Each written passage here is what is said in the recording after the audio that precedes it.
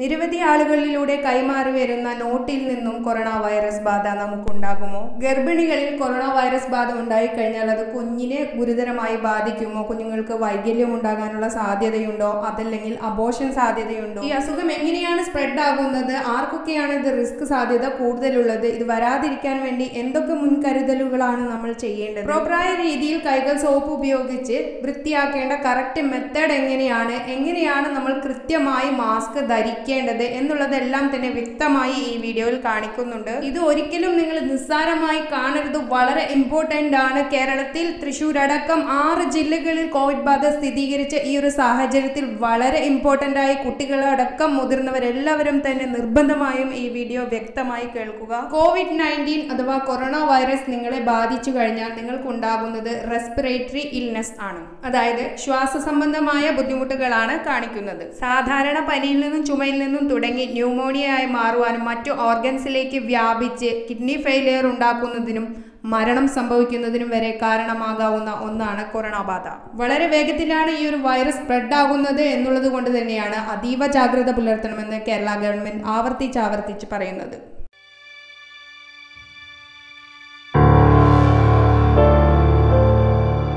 പ്രധാനമായും രോഗപ്രതിരോധ ശേഷി തീരെ കുറഞ്ഞവരിലാണ് ഈ ഒരു അസുഖം വളരെ ഗുരുതരമാകുന്നതിനും മരണം സംഭവിക്കുന്നതിനും കാരണമാകുന്നത്. പ്രായമേറിയവരിലും ഗർഭിണികളിലും പ്രതിരോധ ശേഷി താരതമ്യേന കുറവാണ്. കൂടാതെ cancer patients, heart patients, liver, kidney തുടങ്ങിയ ഓർഗൻസിന് പ്രോബ്ലംസ് ഉള്ളവർ എന്നിവരിലെല്ലാം തന്നെ ഈ ഒരു അസുഖം വന്നു കഴിഞ്ഞാൽ സിറ്റുവേഷൻ കൂടുതൽ ഗുരുതരമാകാൻ സാധ്യതയുണ്ട്.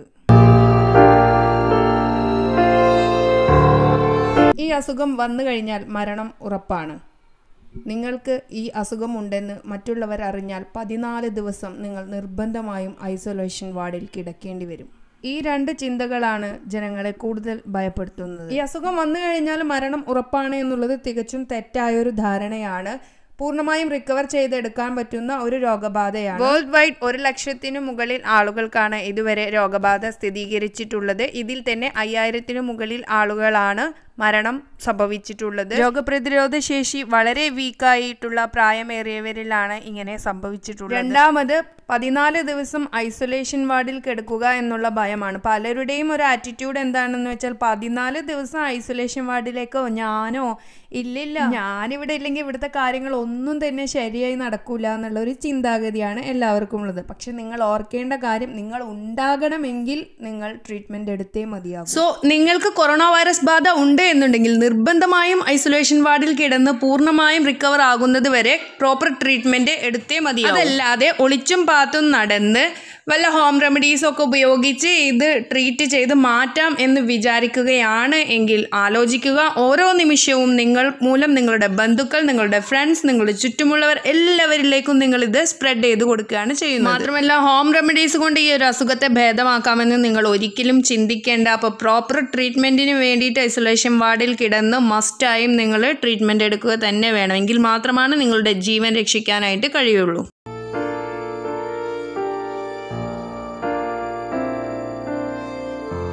സാധാരണ ജലദോഷപ്പനിയിൽ നിന്നും വ്യത്യസ്തമായി വൈറൽ ഫീവറിനോട് കൂടുതൽ സാമ്യമുള്ള ലക്ഷണങ്ങളാണ് കൊറോണ ബാധിതരിൽ കാണപ്പെടുന്നത്. അതായത് 3 മുതൽ 5 ദിവസം വരെയുള്ള 101 ഡിഗ്രിയിലുള്ള ശക്തമായ പനി, കഠിനമായ ബോഡി പെയിൻ, ശക്തമായ കുളിരും വിറയലും, അതിനോടൊപ്പം തന്നെ നല്ല തലവേദന, തൊണ്ടവേദന തുടങ്ങിയ ലക്ഷണങ്ങളോടെ ആരംഭിക്കുന്ന ഈ ഒരു അസുഖത്തിന് ചിലരിൽ ലൂസ് മോഷനും വോമിറ്റിങ്ങും കാണപ്പെടാം. സാധാരണ വൈറൽ ഫീവറിൽ നിന്നും ജലദോഷപ്പനിയിൽ നിന്നും വ്യത്യസ്തമായി 2ാം ദിവസം മുതൽ തന്നെ തൊണ്ടവേദനയും തൊണ്ടകുത്തിയുള്ള ചുമയും കാണപ്പെടാം. സാധാരണ ജലദോഷപ്പനിയിൽ തുടക്കത്തിൽ തന്നെ ചുമ കാണാറില്ല. എന്നാൽ കൊറോണ ബാധിതരിൽ 2ാം ദിവസം മുതൽ തന്നെ തൊണ്ടകുത്തിയുള്ള വരണ്ട ചുമ, അതായത് കഫമില്ലാത്ത തരം ചുമ കൂടുതലായിട്ട് കാണപ്പെടും. കൂടാതെ സാധാരണ ജലദോഷപ്പനിയിൽ നിന്നും വൈറൽ ഫീവറിൽ നിന്നും വ്യത്യസ്തമായി ശ്വാസമെടുക്കാനുള്ള ബുദ്ധിമുട്ട് കൊറോണയുടെ പ്രധാന ലക്ഷണമാണ്. പ്രത്യേകിച്ച് നെഞ്ചിന്റെ മസിലുകളിൽ ഉണ്ടാകുന്ന വേദന കൊറോണ ബാധിതരിൽ പ്രകടമായ ഒരു ലക്ഷണമാണ്. ഇതോടൊപ്പം തന്നെ കഫക്കെട്ട് കൂടുകയും ന്യൂമോണിയയിലേക്ക് മാറുകയും ചെയ്യും.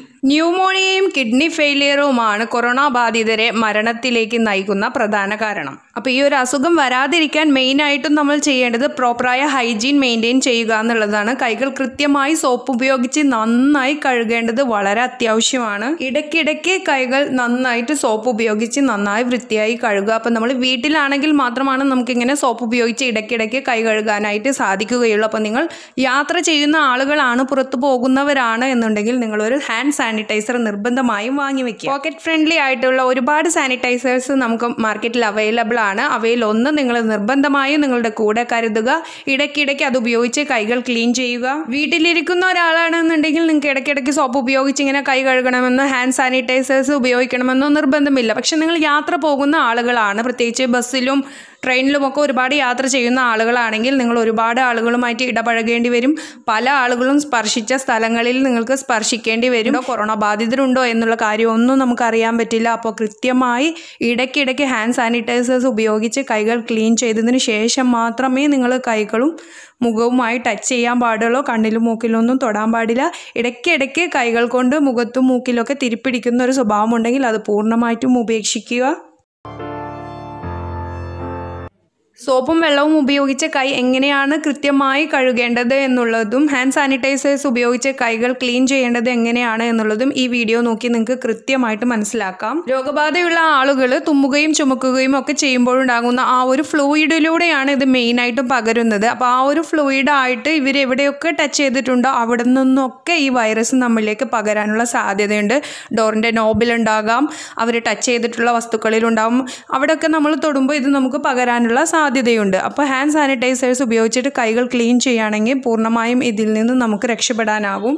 അപ്പോൾ സ്കൂളുകൾക്കെല്ലാം തന്നെ ഗവൺമെൻറ് അവധി കൊടുത്തിരിക്കുകയാണ് എന്ന് വിചാരിച്ച് നിങ്ങൾ യാത്രകളും ട്രിപ്പുകളും ഒന്നും പ്ലാൻ ചെയ്യാൻ നിൽക്കേണ്ട. അതീവ ജാഗ്രതയുടെ വൈറസ് സ്പ്രെഡ് ആവാതിരിക്കാൻ വേണ്ടിയാണ് ഇത്തരം മുൻകരുതലുകൾ എടുക്കുന്നത്. അപ്പോൾ പരമാവധി വീടിനുള്ളിൽ തന്നെ കഴിയുക, യാത്രകളൊക്കെ ഒഴിവാക്കുക. ഗർഭിണികളൊക്കെ ആണെന്നുണ്ടെങ്കിൽ മാസം നമുക്ക് ചെക്കപ്പിന് ഹോസ്പിറ്റലിലൊക്കെ പോകേണ്ടി വരും. അപ്പോൾ അങ്ങനെയുള്ള അവസരങ്ങളിൽ നിങ്ങൾ ഹാൻഡ് സാനിറ്റൈസേഴ്സ് നിങ്ങളുടെ കൂടെ തന്നെ കരുതുക. ഒപ്പം തന്നെ മാസ്ക് മസ്റ്റായിട്ടും ധരിച്ചു പോകുക. പ്രോപ്പറായി എങ്ങനെയാണ് മാസ്ക് ധരിക്കേണ്ടത്, ധരിക്കുമ്പോൾ എന്തൊക്കെ കാര്യങ്ങളാണ് ശ്രദ്ധിക്കേണ്ടത് എന്നുള്ളതെല്ലാം വീഡിയോയിൽ പറഞ്ഞിട്ടുണ്ട്. അപ്പോൾ അതൊക്കെ നിങ്ങൾ കാണുക. വെക്കേഷനാണ്, സ്കൂളില്ല എന്ന് കരുതി കുഞ്ഞുങ്ങളെ അമിതമായി പുറത്തുവിട്ട് കളിക്കുന്ന ശീലം തൽക്കാലത്തേക്കൊന്ന് നിർത്തിവെക്കുക. തീരെ അവരെ കളിക്കാൻ വിടണ്ട എന്നല്ല, കൃത്യമായി ഹൈജീൻ മെയിൻറ്റെയിൻ ചെയ്യേണ്ടത് എങ്ങനെയാണ് എന്നുള്ള കാര്യം അവരെ പറഞ്ഞ് മനസ്സിലാക്കുക. കൈകളും കാലുകളും മുഖവും എല്ലാം നല്ല വൃത്തിയായി കഴുകുവാനും അതിനുശേഷം മാത്രമാണ് ഭക്ഷണം കഴിക്കേണ്ടത് എന്നുള്ള ശീലങ്ങൾ കുട്ടികളെ പഠിപ്പിക്കുക. എന്ന് വിചാരിച്ച് ഇത് വൃത്തിയില്ല ആളുകൾക്ക് മാത്രം വരുന്ന ഒരു അസുഖമാണ്, എനിക്കൊക്കെ നല്ല വൃത്തിയാണ്, ഞാൻ നല്ല വൃത്തിയിൽ നടക്കുന്ന ആളാണ്, അതുകൊണ്ട് എനിക്കൊന്നും വരില്ല എന്ന് ഓവർ കോൺഫിഡൻസ് ആർക്കെങ്കിലും ഉണ്ടെങ്കിൽ നിങ്ങൾ ശ്രദ്ധിക്കുക. ബ്രിട്ടീഷ് ഹെൽത്ത് മിനിസ്റ്റർക്ക് വരെ കൊറോണ ബാധ ഉണ്ടായിട്ടുണ്ട്. അപ്പോൾ ആർക്ക് വേണമെങ്കിലും എപ്പോൾ വേണമെങ്കിലും കൊറോണ ലക്ഷണങ്ങൾ കണ്ടു തുടങ്ങിയാൽ ഇമ്മീഡിയറ്റ് ആയിട്ട് ഹെൽത്ത് സെൻ്ററുമായിട്ട് ബന്ധപ്പെടുക, വേണ്ട ട്രീറ്റ്മെൻറ്റ് എടുക്കുക എന്നുള്ളത് മാത്രമാണ് നിങ്ങൾ ചെയ്യേണ്ടത്.